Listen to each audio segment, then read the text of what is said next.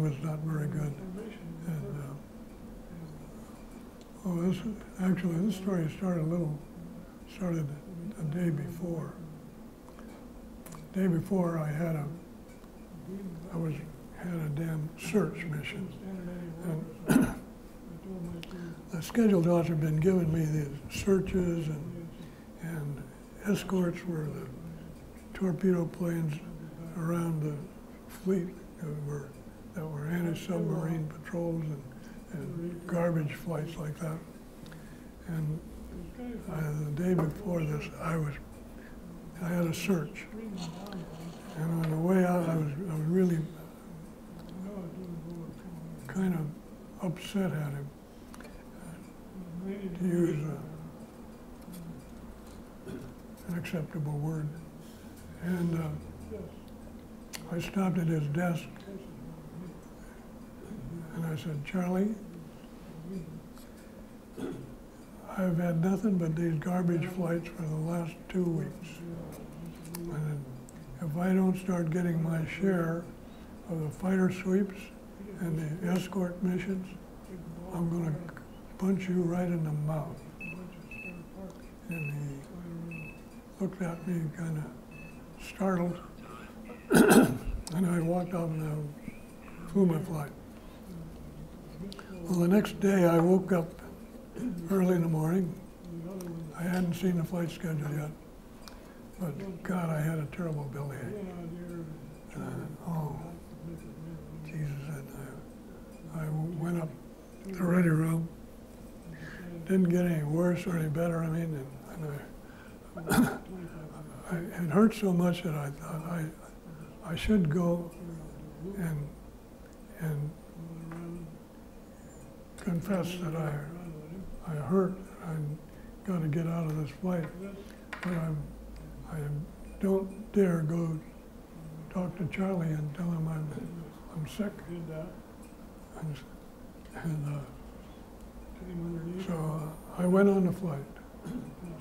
There were 8 of us on a fighter sweep to Hainan, which was 300 miles away. So we took off, went on in. The weather wasn't very good, lots of clouds around. And on the way in, maybe 50 miles from Hainan, we passed 3 airplanes from another ship. One was an SB-2C dive bomber and two Hellcats escorting them. They were on a search mission. And they were on the deck as well as we were because of the weather. There was no sense of being up high. You couldn't see anything. So, and we got into the island, and on one side of it had opened up enough that there was a kind of a big hole in there that you could fly around in. And it was, tops of the hole were probably about 8,000 or 9,000 feet. So we went in and made a big circle around, and we were heading back out again. And I looked up, and here was an SB-2C going down in flames and a Hellcat going down in flames, parachutes, and I hollered, "Tally-ho, that search outfit that we just passed are under attack behind us." And so no, they hadn't come yet. We were just going out, and there was a Zeke came up, and he was right like this. We were flying along, and I saw him, and I ducked my nose and gave him a burst, and pulled up so I wouldn't run into him. And I thought he would turn to the left, and I turned to the left to meet him, but he turned to the right. And I'd hit him pretty pretty hard, but not hard enough to knock him down. And anyway, he had turned the right, as I said, and then we were all chasing after him. We couldn't catch him. And I fired some more long-range shots at him, trying to lob some in at him. Finally, one landing gear fell down, so I knew we got some hits on it.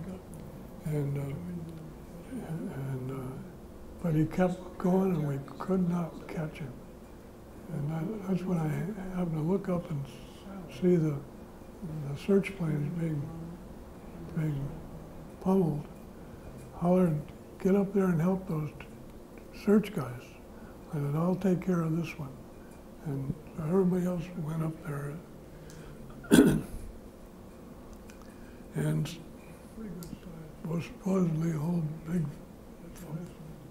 big fight up there. And I kept after this guy, and I could not catch him. And Zeke was faster than my Hellcat. And even with one landing gear hanging down, I couldn't gain on him. Finally, I said, "Well, he's no more danger to us. With his gear hanging down, he's trying to go home. Period. I'll go up and help those other guys." And so I turned around and went out away from where the battle was taking place up topside and trying to gain some altitude, and I was going around, and I turned around, came back this way, and I was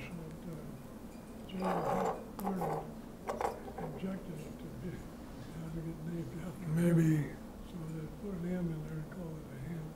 4,000 or 5,000 feet, and I looked out. Way out here was a plane coming, and got a little closer, and I could see it was a hamp. You could tell the hamp from the Zeke because it had squared off wingtips. Most of the Japanese airplanes had elliptical tips to the wings and tail surfaces, and it showed up real plane out there like that. And so I, well, I'll go pick him off while I'm here. And he was trying to join the battle, but he was also taking a circuitous route around so he could come in like I was planning at a fairly good speed instead of coming up this way and being a sitting duck. So he was above me. You know, I just headed for him head on. I didn't hear it. I pulled up, had a 90-degree shot at him like this. I missed him, and he nosed over. Didn't catch fire or anything. He just nosed over and went straight down. I fell in behind him, and I didn't shoot anymore because I didn't want to waste any more ammunition. But I turned on, I had my gun camera on, and so I just flicked the trigger to the gun camera. So I'd take his picture. I wanted to get his picture as he hit the water. And I throttled back too because at first I was too close. I figured if I was still that close when he hit the water, that I wasn't going to be able to pull out. So I throttled back and got some distance, and finally he hit the water. And I think I must have killed the pilot because the airplane never smoked or anything else, and it looked like the way the plane reacted, like the pilot had just fallen over on the stick. Pushed the nose down, and that's where he went. Well, I started climbing back up again, and all these other airplanes were gone. Well, I kept climbing up, and finally I saw one Hellcat come from out of nowhere. just underneath the overcast. And I'm way down here yet. And he is flying along, and all of a sudden, out of the overcast, here came a Zeke. He sat right on this guy's tail and started shooting. And I thought, oh God, I gotta do something. So I pulled up and I gave the guy a lot of lead. I was at least 2,000 feet below him. And I started shooting and shooting and shooting and shooting and shooting. And finally, he started to smoke a little bit. So I had gotten a couple of hits on him.